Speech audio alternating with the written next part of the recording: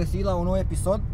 Pentru astăzi, după cum puteți să observați, am adus probabil singura mașină din Europa, și anume un Dodge Viper GTS de ultimă generație, făcut de cei de la Hennessey.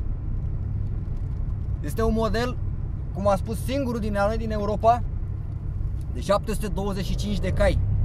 Vine cu un motor de 8,4 litri, are atenție, 8,4 litri aspirat, care vine în stoc cu 640 de cai putere.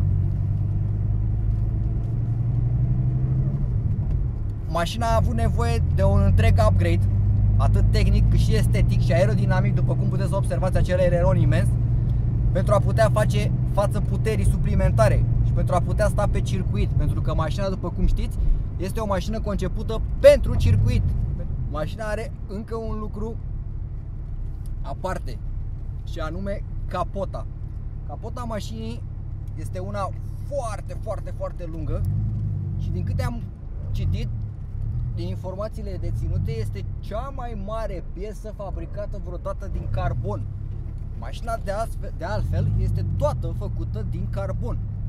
Cântărește foarte puțin.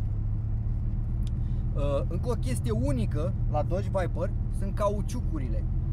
Mașina vine cu niște cauciucuri, după cum o să puteți observa, imense. Sunt cele mai mari cauciucuri montate vreodată pe o mașină. Sunt de la Pirelli și vin pe o dimensiune de 355, dacă nu mă înșel, pe spate. Mașina, cauciucurile astea s-au fabricat special pentru această mașină.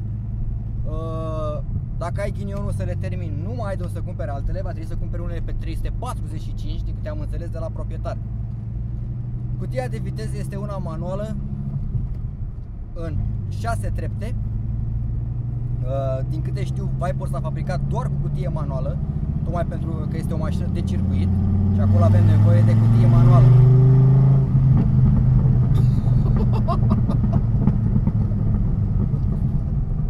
Evacuarea fiind ca la Shelby Cobra pe laterale, se aude excepțional. Ai practic tot timpul cuplu în orice treaptă ai fi. Cuplul este enorm de mare și mașina fiind aspirată, da, cum spuneam, ai tot timpul pedală. Nu ai niciun pic de lag, cum sunt la mașinile turbo. Deci lagul este practic eliminat. În a doua, mașina pleacă instant la cea mai mică ciupire de accelerație. Să încercăm să plecăm puțin mai tare cu ea.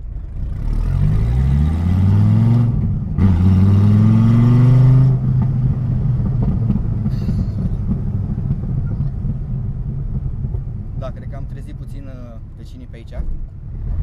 Da.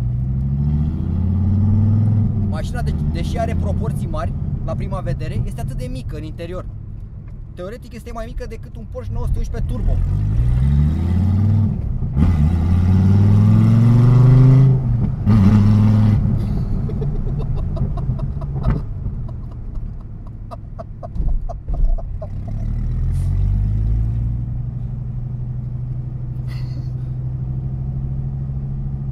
Da.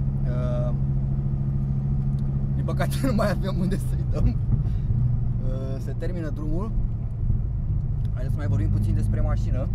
Și anume, în interior avem parte de toate dotările de lux întâlnite la o mașină europeană.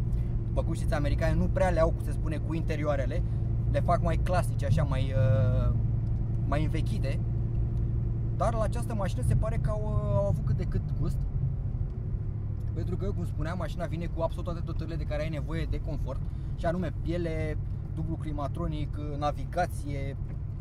Dacă nu mă înșel, este chiar cu touch navigația, comenzi pe volan, sistem audio de cea mai bună calitate, absolut tot ce ai nevoie în mașină. Un lucru rar întâlnit de altfel la americani. Bun. În concluzie, mașina este un adevărat monstru, mai ales pe străzile din România. Cum am spus, singura din Europa, modelul Hennessey, da? Mașina este de vânzare, dacă vă interesează. O să vă punem chiar acolo jos un link la descriere pentru cine e interesat să o cumpere, să ia legătura cu proprietarul mult mai ușor. Este una dintre mașinile mele preferate, chiar o mașină a copilăriei mele, ținând cont că am avut vreo 10 ani de zile un poster cu un Dodge Viper la mine în cameră, după celebrul serial Viper, da?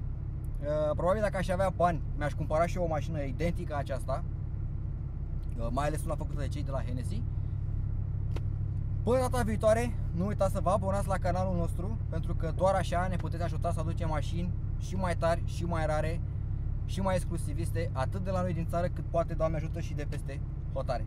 Vă mulțumim că ne urmăriți, la revedere!